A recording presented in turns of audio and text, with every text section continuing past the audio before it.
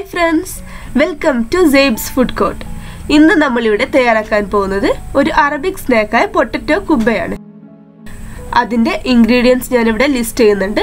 അതുപോലെ തന്നെ ഡിസ്ക്രിപ്ഷൻ ബോക്സിലും മലയാളത്തിലും ഇംഗ്ലീഷിലും അതിന്റെ ഇൻഗ്രീഡിയൻസ് ഞാൻ കൊടുക്കുന്നുണ്ട്. സംശയമുള്ളവർക്ക് ചെക്ക് ചെയ്യാവുന്നതാണ്.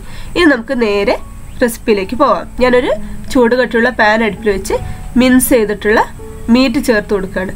നിങ്ങൾക്ക് റെഡിമെയ്ഡ് ആയിട്ട് വാങ്ങുന്ന മീറ്റ് ആണെങ്കിൽ അങ്ങനെ ചേർക്കാം, അല്ലെങ്കിൽ നന്നായിട്ട് വാഷ് ചെയ്തെടുത്ത ശേഷം മിക്സിയിൽ അരച്ചെടുത്താൽ മതി.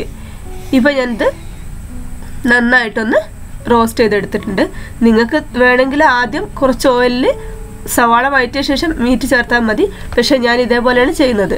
ആദ്യം ഞാൻ ഓയിലൊന്നും ചേർക്കാതെ മീറ്റ് ഇതേപോലെ ഒന്ന് കുക്ക് ചെയ്തെടുക്കുകയാണ്. ഇപ്പോൾ മീറ്റിൽ നിന്ന് വെള്ളമൊക്കെ ഇറങ്ങി വരുന്നത് കാണാം.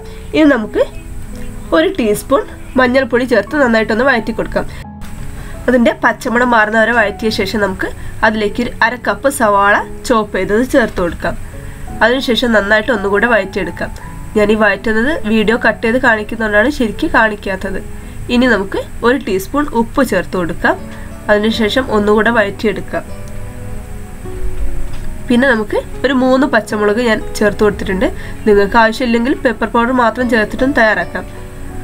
അതിനുശേഷം നന്നായിട്ടൊന്ന് വഴറ്റിയ ശേഷം ഒരു അര ടീസ്പൂൺ മുതൽ 1 ടീസ്പൂൺ വരെ പെപ്പർ പൗഡർ നിങ്ങൾക്ക് ടേസ്റ്റിനനുസരിച്ച് ചേർക്കാം.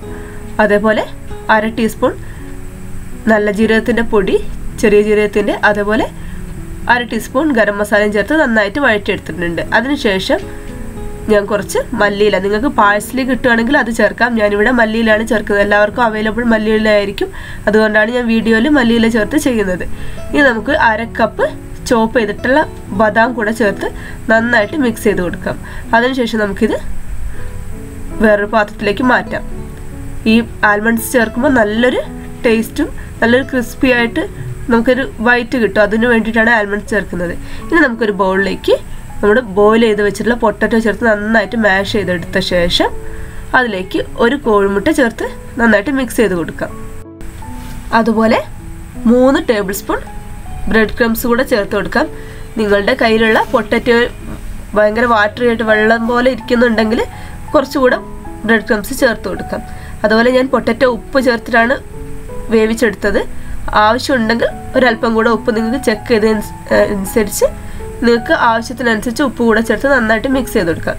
ഇനി നമുക്കൊരു പ്ലേറ്റ് ഗ്രീസ് ചെയ്ത് വെക്കാം. അതിനുശേഷം നമുക്ക് കൈ ഗ്രീസ് ചെയ്തെടുത്ത ശേഷം കയ്യിലേക്ക് ഓരോ ബോളായിട്ട് എടുത്ത് ഇതേപോലെ വിരൽ കൊണ്ട് നമുക്കൊരു കുഴി പോലെ ആക്കിയ ശേഷം നമുക്കിതിലേക്ക് ഇതേപോലെ ഫില്ല് ചെയ്ത് കൊടുക്കാം. ഇനി നമുക്കിത് നമ്മളൊരു ചെറിയ റൗണ്ടായിട്ട് പരത്തിയെടുക്കണം. നമ്മുടെ ഫില്ലിങ് പുറത്തു വരാതെ പ്രത്യേകം ശ്രദ്ധിക്കണം. കയ്യിൽ എണ്ണ തടവി കൊടുത്ത ശേഷം മാത്രം ചെയ്യുക, കാരണം അല്പം സ്റ്റിക്കി ആയിട്ടാണ് നമ്മുടെ പൊട്ടറ്റോ ഇരിക്കുന്നത്. അതേപോലെ നമുക്ക് ബാക്കിയുള്ളത് മുഴുവൻ ചെയ്യാം. ഒരെണ്ണം കൂടെ അതുപോലെ ചെയ്ത് കാണിച്ചു തരാം. ഇതേപോലെ തന്നെ നമുക്ക് ഫില്ല് ചെയ്ത ശേഷം നമുക്കിതൊന്ന് ബോൾ പോലെ ആക്കിയെടുക്കാം. അതിനുശേഷം നമുക്ക് കയ്യിലിട്ട് ജസ്റ്റ് ഒന്ന് പരത്തിയെടുക്കാം. അങ്ങനെയാണ് ഞാനിവിടെ ചെയ്യുന്നത്. ഒട്ടും മസാലയൊന്നും പുറത്തേക്ക് വന്നിട്ടില്ല. ഫില്ലിങ് അതേപോലെ നിങ്ങൾക്ക് ഇഷ്ടമുള്ള ഫില്ലിങ് തയ്യാറാക്കാം. ഇതുപോലെ തയ്യാറാക്കാൻ നിർബന്ധമില്ല. പക്ഷേ ആൽമണ്ട്സ് ഇട്ട് കഴിഞ്ഞാൽ അതിന് പ്രത്യേക ഒരു ടേസ്റ്റ് തന്നെയാണ്. ഇനി നമുക്ക് വേറൊരു ഷേപ്പ് ചെയ്യുന്നത് എങ്ങനെയാണെന്ന് കാണാം. നമ്മൾ നാട്ടിലൊക്കെ ഉന്നക്കായ ഉണ്ടാക്കുന്ന പോലെയാണ് അടുത്ത് ഞാൻ ചെയ്യാൻ പോകുന്നത്. അതാകുമ്പോൾ നിങ്ങൾക്ക് ഫ്രൈ ചെയ്തെടുക്കുമ്പോൾ പെട്ടെന്ന് തന്നെ ഫ്ലിപ്പ് ചെയ്തെടുക്കാൻ സുഖമാണ്. മറ്റേതാകുമ്പോൾ കുറച്ച് പൊട്ടിപ്പോകാനുള്ള ചാൻസ് ഉണ്ട്. അതേപോലെ ചെയ്യാം. ഞാനിനി ഒരു പാൻ അടുപ്പിൽ വെച്ച് അതിലേക്ക് ഓയിൽ ചേർത്ത് കൊടുക്കുകയാണ്. ഡീപ്പ് ഫ്രൈ ചെയ്യാൻ ആവശ്യമായിട്ടുള്ള ഓയിലാണ് ചേർത്തത്. ഇനി ചൂടായ എണ്ണയിലേക്ക് നമുക്ക് ഓരോന്നായിട്ട് ചേർത്ത് കൊടുക്കാം. ഇനി അതിൻ്റെ ഒരു വശം നന്നായിട്ട് കുക്കായ ശേഷം വേണം തിരിച്ചിടാൻ, അല്ലെങ്കിൽ പൊട്ടറ്റോ ആയതുകൊണ്ട് പെട്ടെന്ന് പൊട്ടിപ്പോവാൻ ചാൻസ് ഉണ്ട്. അതുപോലെ ഓയിൽ നന്നായിട്ട് ചൂടായ ശേഷം മീഡിയം ഫ്ലെയിമിലേക്ക് മാറ്റിയ ശേഷം വേണം ഫ്രൈ ചെയ്യാൻ. ലോ ഫ്ലെയിമിൽ ഒരിക്കലും ചെയ്യരുത്, കാരണം എണ്ണ കുടിക്കും. പൊട്ടറ്റോ ആണ്, ബ്രെഡ് ക്രംസും ചേർത്താണ്, അതുകൊണ്ട് എണ്ണ കുടിക്കാൻ ചാൻസ് ഉണ്ട്. അപ്പോൾ ശ്രദ്ധിക്കുക, ഫ്ലെയിമൊക്കെ അഡ്ജസ്റ്റ് ചെയ്ത് മാത്രം ചെയ്യുക. ഇപ്പോൾ ഒരു വശം തിരിച്ചു വിട്ട് കൊടുത്തിട്ടുണ്ട്. ഇനി നമുക്ക് കുറച്ച് നേരം കൂടെ കുക്ക് ചെയ്ത ശേഷം അടുത്ത ഭാഗം കൂടെ തിരിച്ചിട്ട് കൊടുക്കാം. ഞാനിത് വീഡിയോയിൽ പെട്ടെന്ന് കാണിക്കുന്നതാണ്. കുറച്ച് സമയം എടുത്തിട്ടാണ് ഞാനിതൊക്കെ കുക്ക് ചെയ്യുന്നത്.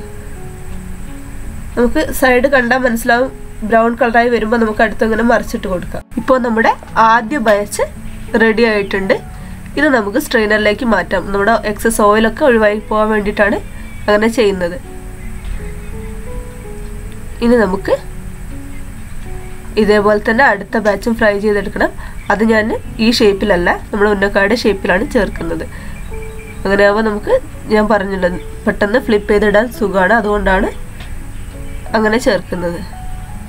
ഇതേപോലെ നമുക്ക് പെട്ടെന്ന് തന്നെ ഒന്ന് ജസ്റ്റ് ഒന്ന് ടച്ച് ചെയ്ത് കൊടുക്കുമ്പോൾ തന്നെ അത് മറിഞ്ഞ് കിട്ടും. അതുകൊണ്ടാണ് ഇങ്ങനെ ചെയ്യുന്നതാണ് എളുപ്പം എന്ന് പറയുന്നത്. അതുപോലെ എണ്ണ കുടിക്കാതിരിക്കാൻ നിങ്ങൾ പ്രത്യേകം ശ്രദ്ധിക്കുക. നന്നായിട്ട് ഓയിൽ ചൂടായ ശേഷം മീഡിയം ഫ്ലെയിമിലേക്ക് മാറ്റിയ ശേഷം മാത്രം ഫ്രൈ ചെയ്തെടുക്കുക. അല്ലാതെ ലോ ഫ്ലെയിമിലൊന്നും ഒരിക്കലും ചെയ്യരുത്. ഇനി എന്നിട്ട് നിങ്ങൾക്ക് എണ്ണ കുടിക്കുന്ന പ്രശ്നം വരികയാണെങ്കിൽ ഞാനൊരു മെത്തേഡ് പറഞ്ഞു തരാം. എഗ് വൈറ്റിലോ അല്ലെങ്കിൽ മൈദമാവ് ലൂസായിട്ട് കലക്കിയെടുത്തിട്ടോ അതിൽ ഡിപ്പ് ചെയ്ത ശേഷം കുറച്ച് ബ്രെഡ് ക്രംസ് കൊണ്ട് കവർ ചെയ്തെടുത്ത ശേഷം ഫ്രൈ ചെയ്യുകയാണെങ്കിൽ എണ്ണ കുടിക്കുന്ന പ്രശ്നം ഒട്ടും തന്നെ ഉണ്ടാകില്ല. അതുപോലെ തന്നെ ഞാനിതിപ്പോൾ ഒരു ഇതൊക്കെ ഫ്രൈ ചെയ്തെടുത്തിട്ടുണ്ട്. ഇത് നമുക്ക് ഈ വശം കൂടെ ഒന്ന് മറിച്ചിട്ട് കൊടുത്ത് നമുക്ക് എണ്ണയിൽ നിന്ന് മാറ്റാം. ഇപ്പോൾ ഒരുവിധം കുക്കായിട്ടുണ്ട്. ഇനി നമുക്കിത് ഓരോന്നായിട്ട് എണ്ണയിൽ നിന്ന് മാറ്റിയെടുക്കാം. ഞാനിത് സ്ട്രെയിനറിലേക്ക് മാറ്റുന്നത് നേരത്തെ പറഞ്ഞ പോലെ എണ്ണ ബാക്കി ഇതിൽ കുടിക്കാതിരിക്കാൻ വേണ്ടി ബാക്കിയുള്ള എണ്ണ ശരിക്കും വാർന്നു പോകാൻ വേണ്ടിയിട്ടാണ് അങ്ങനെ ചെയ്യുന്നത്. അല്ലെങ്കിൽ നമുക്കൊരു tissue paper kitchen towel tissue വെച്ച ശേഷം അതിലേക്ക് വേണമെങ്കിൽ ചേർത്ത് കൊടുക്കാം. ഞാനിപ്പോൾ സ്ട്രെയിനറിലേക്ക് ഡയറക്റ്റ് ചേർക്കുകയാണ് ചെയ്യുന്നത്. തീർച്ചയായും നിങ്ങളിത് ട്രൈ ചെയ്ത് നോക്കുക. കൂടാതെ വീഡിയോ ഇഷ്ടമായെങ്കിൽ തീർച്ചയായും ലൈക്ക് ചെയ്യുക, ഷെയർ ചെയ്യുക. സബ്സ്ക്രൈബ് ചെയ്യാത്തവരുണ്ടെങ്കിൽ തീർച്ചയായും സബ്സ്ക്രൈബ് ചെയ്യുക. പ്രീവിയസ് വീഡിയോസ് കാണാത്തവരുണ്ടെങ്കിൽ കാണുക. Thank you for watching. For tasty and variety dishes, subscribe to Zaibs Food Court and enable bell icon to get notification.